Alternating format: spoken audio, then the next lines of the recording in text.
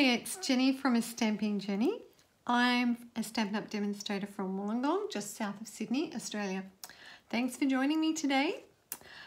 Do you have so many beautiful papers and you really can't decide which side of the paper you're going to use because they're both so gorgeous? It's a real dilemma, and I totally know. This card that I'm going to show you today is a great one because it will show off both sides of the beautiful paper. They're known as collar cards. There are other names for them too, but I'm going to show you these. They're really quick to make, and it's lovely that you can see both sides of the paper. Just before I start, just remember any of the products that you see are available in my store if you're in Australia. If you're on YouTube, then I'll add the link in the description below.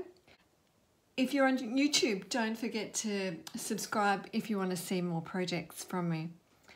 And of course, as you're browsing through my store and you have a long wish list, it's really so much better value to join the Stampin' Up family. And I can tell you, so many people have taken advantage of this, especially now with Sale-A-Bration, an extra bundle on top of the already great value of starting. $169, you'll get $235 and a choice of a bundle from the new mini catalogue, which is so exciting. So ask me if you have any more questions. Let's get on with the card. So I'm going to give you the measurements. I'm using the Euro Peach Designer Series paper. Isn't it so pretty? Beautiful prints either side. Now, this is a standard card size, so in metric, it's 21 centimetres by 14.8 centimetres, scored at 10.5. Or it is 8.5 by 5.5, scoring it at 4.25. The white card is your matte. It's just slightly smaller, so metric, it's 14.4 centimetres by 10.1 centimetres, or 5 3/8 by 4 1/8. So just that slightly smaller. The piece of Designer Series paper is 9.7 by 14, or 5 1/4 inches by 4 inches. All right, so we're going to work with a piece of pattern paper now. So let's just bring in a paper trimmer first.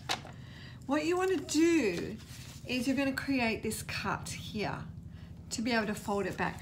So halfway point down your piece of Designer Series paper. So I'm placing it at 7 centimetres on a paper trimmer,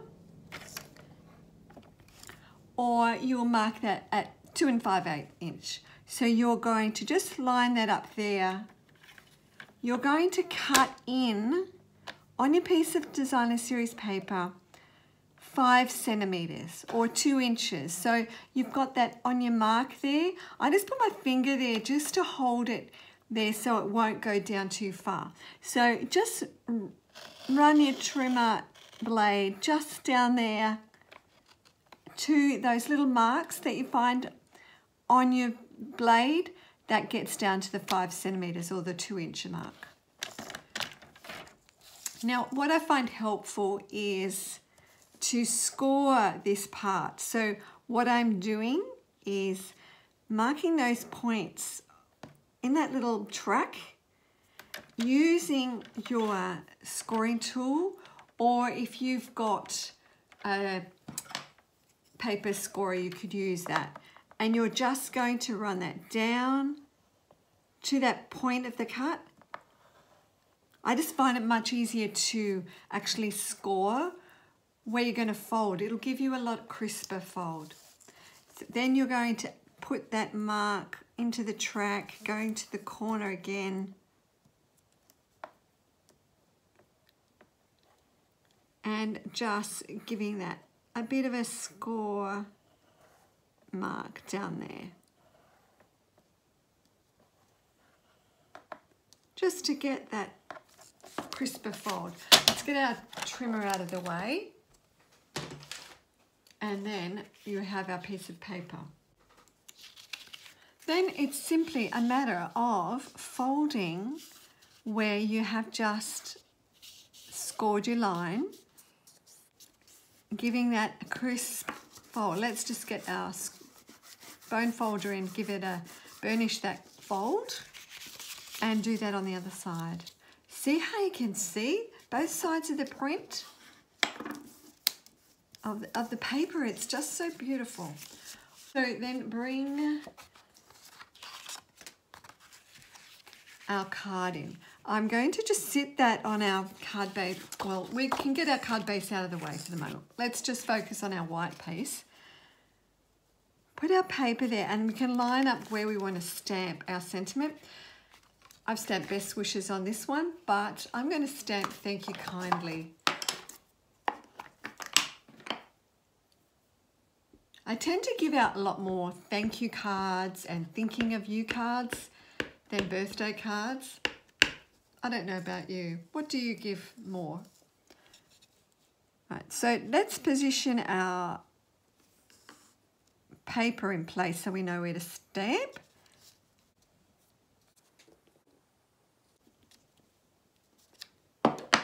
And just add a little bit extra on our white card piece. I've stamped some dots.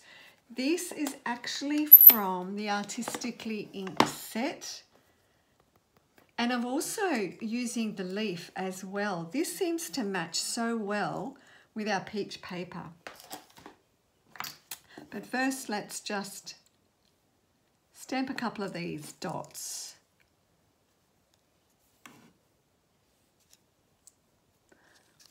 And that doesn't matter where. We don't need our piece of pattern paper in for now.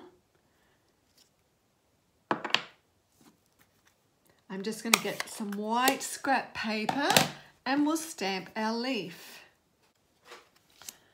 Let's just move that aside. Right, just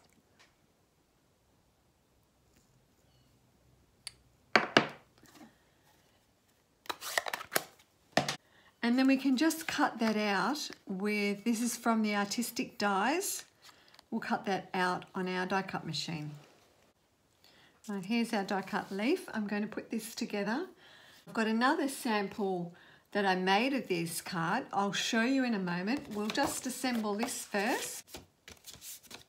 And just show you, I just wanted to show you something with sticking your paper on. So we can do that first.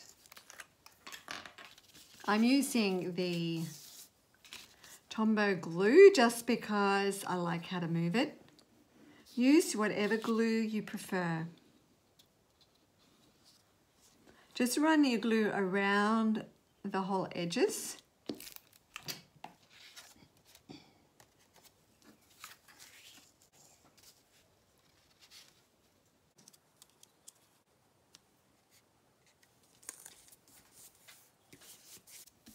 Now it'll help if you just add a little bit of glue underneath here.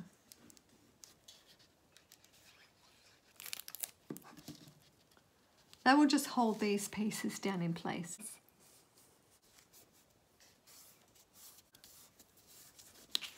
Now you can add your white piece.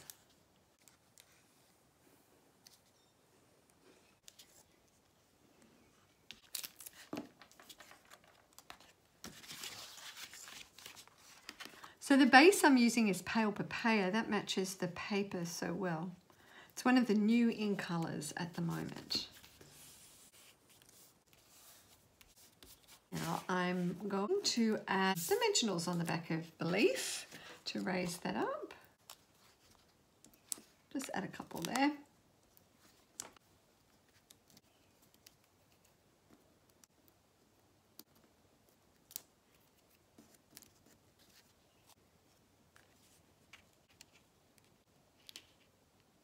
Just add that little addition. You can add whatever you like there. It might be a die cut leaf, it might be another stamped image. If you've got the peach stamp set, you can add that in there. We're going to add some bling. Let's add some bling there. You can choose to add it wherever you like.